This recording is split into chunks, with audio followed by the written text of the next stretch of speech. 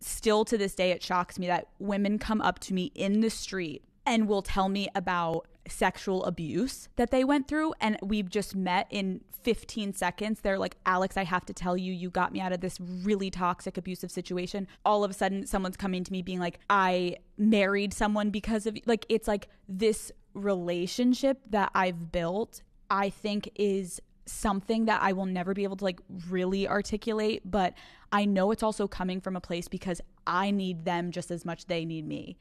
I think sometimes in the creator world, like, it gets a little disconnected because we also are trying to run businesses, right? And you can't always do everything for your fans. Like, I can say I have been in huge meetings with a lot of executive people telling me what to do, and I'm like, I don't want to do that because the daddy gang won't connect to that.